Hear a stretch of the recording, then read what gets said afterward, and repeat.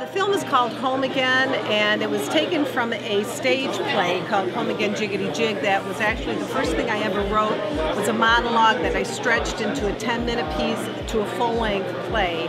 And when I was working as a casting director in the same office as Ryan, he found me in the hall and he said, "Hey Janet, we want to do something, and can you give us some of your writing?" We were looking for something that we could do really well on a budget.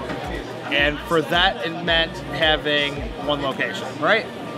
And she goes, Janet sent me a few of them, and we read these through, and this is the one that initially stuck with me, because I thought the house itself was going to be one of the biggest characters. Exactly.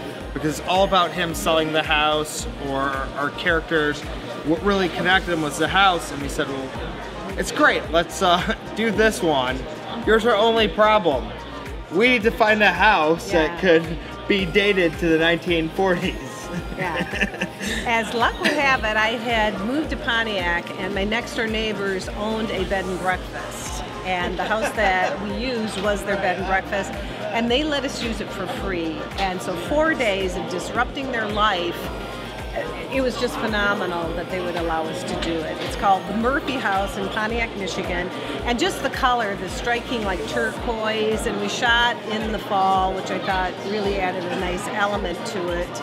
And as luck would have it also, they owned an art gallery across the street, so we could have the actors go there, we could eat and set up tables across the street and not have to actually move location. And I think a lot of that goes back to, and I guess it's a message for all filmmakers, and I'm sure most of them would agree with me and Janet's experience, is that there's always gonna be obstacles or barriers or stuff that you're looking at that potentially you're like, well, we can't do this, but I know what's true, and what's true if anybody has succeeded in anything, you just have to sit out there and do it, and somehow magically, in a way, the pieces fall together. And for us, not just location, but so many other aspects of it just fell into place, and we were able to produce this film that we're we so got the proud of. actors that we got, and that they weren't already booked on something else. And I think the whole budget was maybe $5,000, which most all of it went to feeding the cast and crew.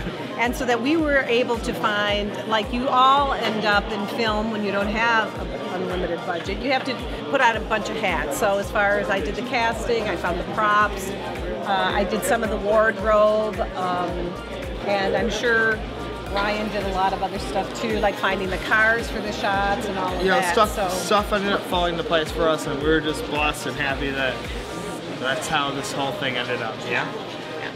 So we're glad to be here. Thanks for having us out. Thank you so much.